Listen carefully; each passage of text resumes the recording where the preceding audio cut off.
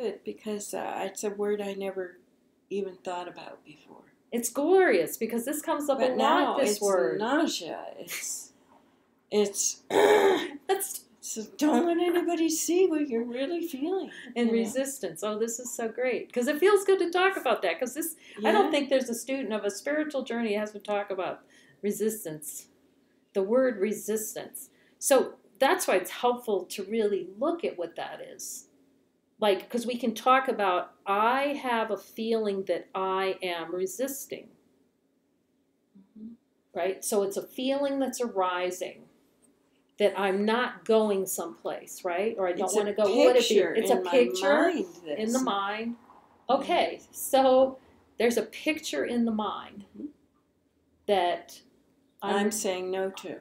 I'm saying no to the picture. Now, then we can just look and see who created the picture. What's the source of the picture? The source is lack. Okay, so there's an experience of lack. So can lack experience itself?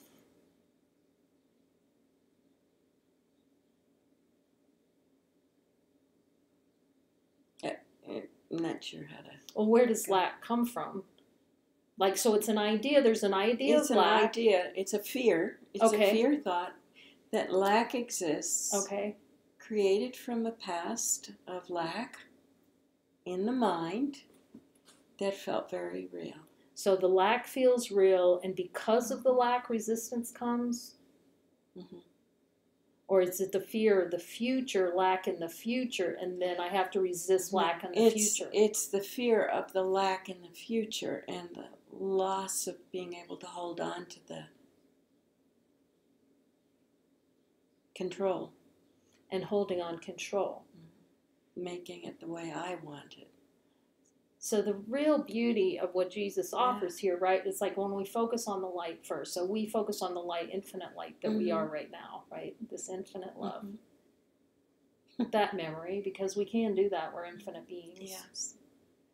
And if we ask Jesus, what's the desire underneath this experience? Separation.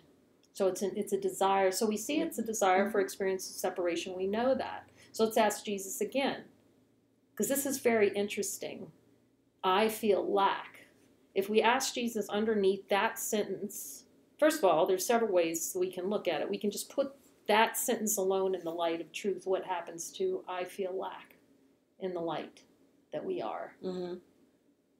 Well, it's impossible. And so we see that it's impossible. So then we can ask Jesus, show me the experience for the desire for the experience of lack. Uh-huh. And what happens when that's... Mm-hmm. It's a turnaround. It's like, oh.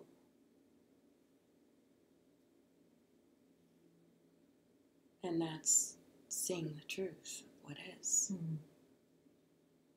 So that's hidden. That's hidden. That's beautiful. Hidden. Yes. In the resistance it's really the choice. To experience the lack. It's not a choice to experience abundance and love. So resistance is a trick in the mind to stay in suffering and separation and never ever experience bliss or love or freedom. So let's go, we can take that to the light, just the thought and the whatever the energy of it, all of it into the light. The word resistance, the experience of resistance, and we just place that whole thing in the light and see what's true. What happens to that in the light that we are. Yeah. No, it's like completely blows up in my it just explodes into nothingness. And you're getting these wise, we get these wise downloads for Jesus. So what does Jesus say about it? I told you so. I told you so, honey. I love you so much. I would not let you get away with this for any longer. Yeah. In terms of investing in lack or investing. So let's see through this and Yeah, and only love would do that. Mm. Mm-hmm.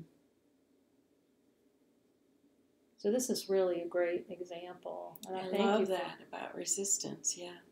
To see the trick of the ego involved. It's beautiful.